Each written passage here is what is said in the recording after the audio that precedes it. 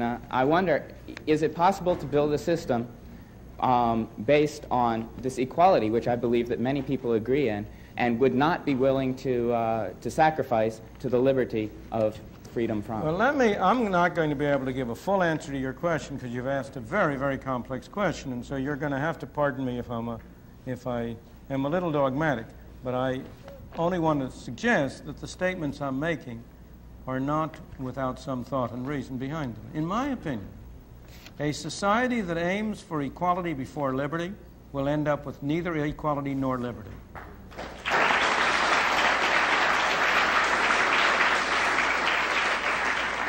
And a society that aims first for liberty will not end up with equality, but it will end up with a closer approach to equality than any other kind of system that has ever been developed.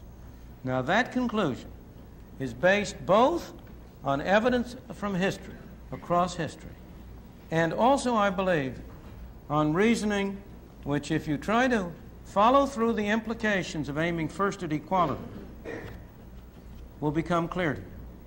You can only aim at equality by giving some people the right to take things from others. And what ultimately happens when you aim at equality is that A and B decide what C shall do for D. Except that they take a little bit of a commission off on the way.